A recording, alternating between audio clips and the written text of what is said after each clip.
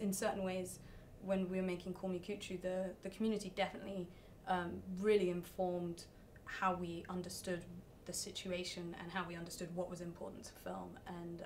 and they were also playing a big role in helping us understand how to distribute the film, especially in Africa, and especially to use it in advocacy.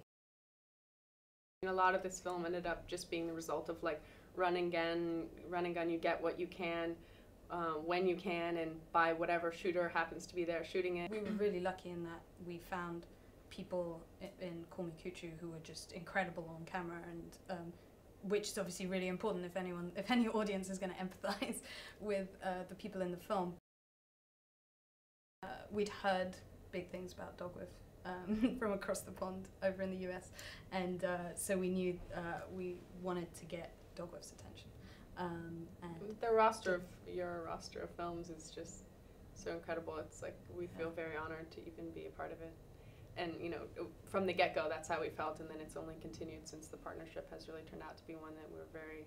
confident in and happy to be a part of. Having a social issue documentary, one thing you're concerned about is a distributor that understands the importance of the social aspect part of it as well as the business aspect part of it. And so many,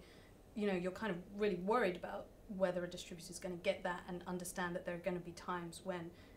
you've got to prioritize the kind of social outreach aspect of the film, or you've got to give that as much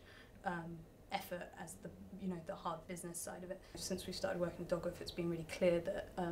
everyone there kind of understands that, and understands that there are times when kind of using the film for advocacy is just as important as